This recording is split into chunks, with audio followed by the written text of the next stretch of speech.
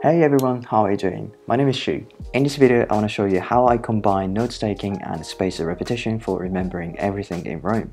In my previous video, I talked about why we should use spaced repetition system like Anki for almost everything in our life because it's a very powerful learning method. And I also talked about how to use Anki based on an article by Michael Nielsen. If you haven't watched it, you might want to check it out now. In the article, Nielsen mentions one problem with Anki. He says, "Something I haven't yet figured out is how to integrate Anki with note-taking for my creative project.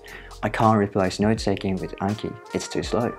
As he says, Anki is not suitable for writing and note-taking, but note-taking is critical for learning and thinking. In fact, some people might even say note-taking is a thinking process itself. Anki, the author of How to Take Smart Notes, mentioned another problem with flashcards like Anki. Each flashcard stays isolated instead of being connected with the network of theoretical frames, our experiences, or our lattice work of mental models. This not only makes it much more difficult to learn, but also difficult to understand the implications and the meaning of the information.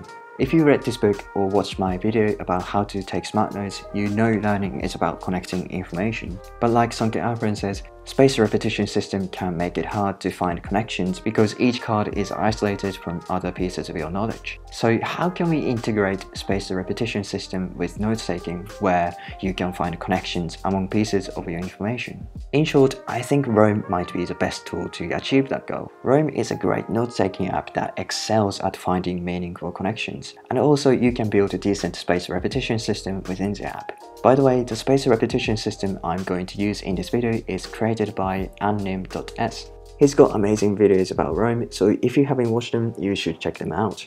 Essentially, you have 5 to 6 boxes that you need to review at increasing intervals. So for example, you review box 1 every day, box 2 for every other day, and box 3 for every other week, and so on. And you can integrate this system with note-taking in Rome. For example, whenever I make a new permanent note and want to remember the information, I always ask some questions. For example, in my note about hedonic adaptation, I added questions like, what is hedonic adaptation?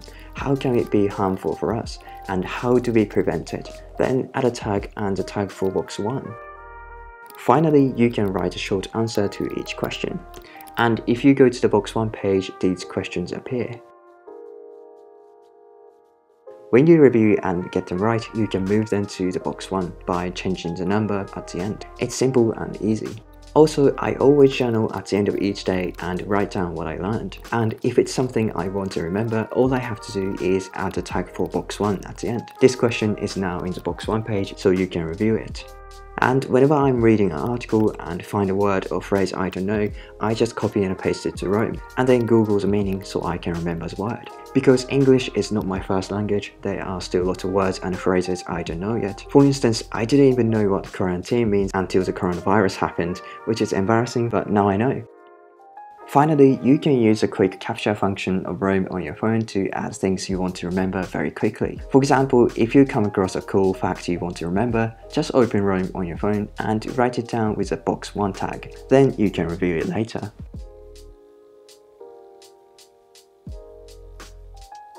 So this is how I combine note-taking and the spaced repetition system in Rome. Thank you so much for watching. Please let me know what you think about this in the comment, Twitter or Instagram. Alright, have a great day. Bye!